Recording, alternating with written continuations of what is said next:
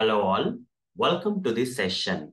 In this session, I am going to answer one of the Selenium interview questions. That is, how many tests we can run in parallel using TestNG. Let me answer. The answer is unlimited number of tests we can run in parallel using TestNG. There is no limit, but practically that is not feasible. Okay.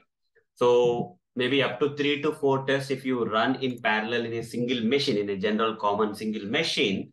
Okay. So according to the resources that particular machine has, there may not be any problems. But when you reach or increase the count beyond 4, 5, okay, there's a possibility that because of the limited resources that particular machine has, okay, when multiple browsers open up at the same time and the tests are running, automation scripts are running, there is a possibility that the system will break down, okay, or the scripts will run very slow, okay. There is no use of running them in parallel. The main intention of running the tests in parallel is to, save the time. But ultimately, what's happening?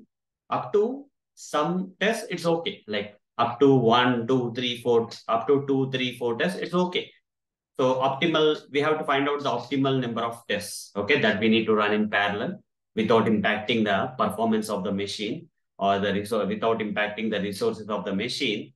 Okay, if you find something optimal and then we are able to save the time because of running the tests in parallel, that's okay in practical world.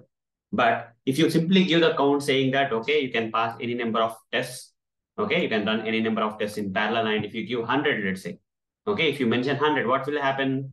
When you run the scripts at a time, 100 browser instances will open at the same time. In every browser instant, one test need to run. And unfortunately, the machine where you are running your tests may not be able to bear that load, okay? And the resources of that machine may not support this many number of tests to run in parallel. And because of which either your system will break down or the scripts are going to run dead slow. They're going to take a lot of time, okay, when compared to the running the tests in sequential manner or one after the another. This 100 tests running in parallel, let's assume, okay, may take more time, okay, when running parallel.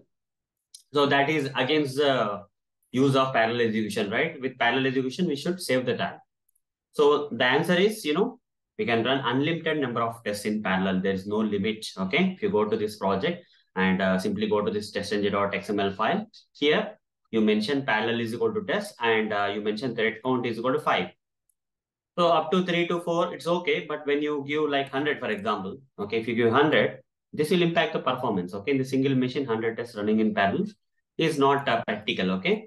So like this, generally people will give something like this and tests will run in parallel and they will save the time, okay? So hope guys you got the answer for this question. The answer is unlimited number of tests we can run in parallel, but in practical.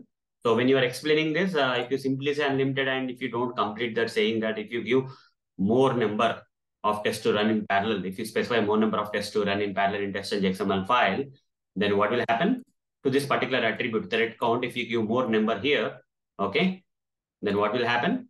The test will slow down or the machine will crash because it may not have that amount of resources which can bear that load, and the system may even go down also. Okay, so that's all for this session. Thank you. Bye bye.